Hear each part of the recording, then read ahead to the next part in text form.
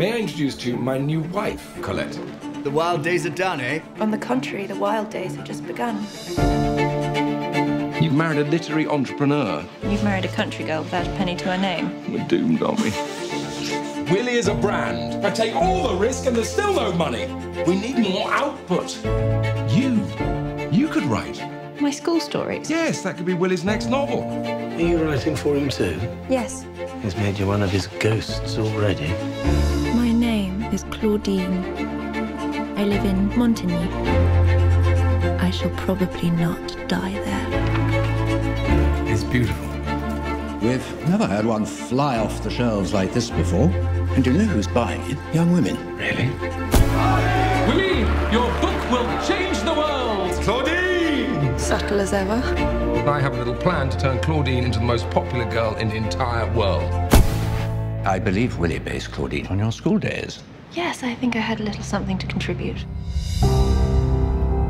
Finally, we have a success, and then you implied that I'm not the true author of it. People love to talk. I understand the mentality here. You don't. I understand it well enough to write a book that's a toast to Paris. You've done something important. All those young girls, we've given them a voice. You should own up to it. He was after you. Your jealousy is misplaced. How so? It was the wife I found interesting. We're holding dynamite here that could blow our bloody heads off. Well, since when have you considered scandal to be a bad thing? Oh, how interesting. Your love line splits into 3. Must get used to marriage.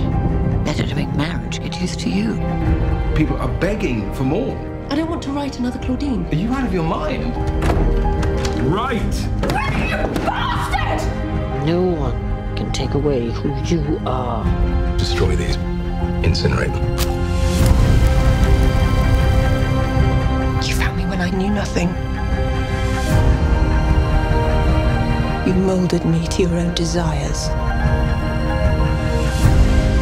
And you thought that I could never break free. Well, you're wrong. The hand that holds the pen writes history.